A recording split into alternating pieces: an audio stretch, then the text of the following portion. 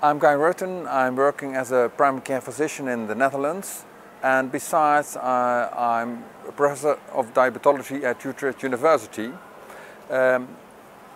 My research focuses on diabetes in the primary care setting, especially on diabetes and cardiovascular disease, but in bottom line all these aspects that are relevant for diabetes in primary care, that means prevention, screening and early intensified treatment, and also, for example, the posters we present here at ADA about vitamin B12 deficiency in patients treated with metformin.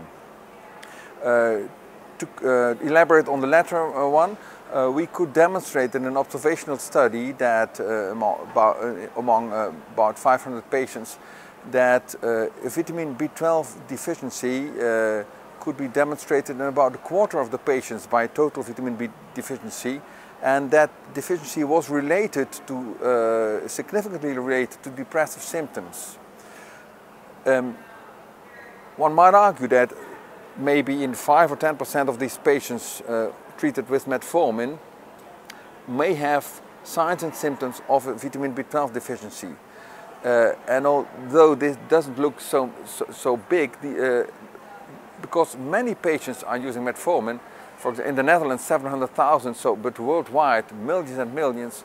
So the long-standing debate on how to screen for deficiency and whether what is the best mark and how it relates to symptoms and whether it could be resolved by supplementary prescription of vitamin B12, I think we should solve that problem, and I'm glad to present you these posters.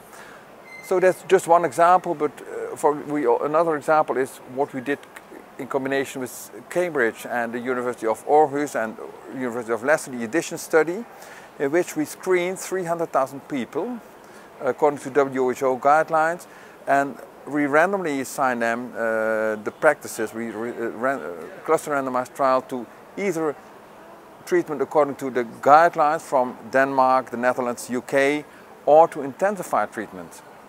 And we followed them up for 5 years. We published the paper in the Lancet in 2011, and we could demonstrate that, I think, the most important, the most striking results were that after these 5 years, people had decreased their A1C. They had decreased their body mass index. So always we have a perspective that if you have diabetes, you're getting worse over the years. But if you treat patients very intensively from the first beginning, we can keep them very well controlled over a larger period.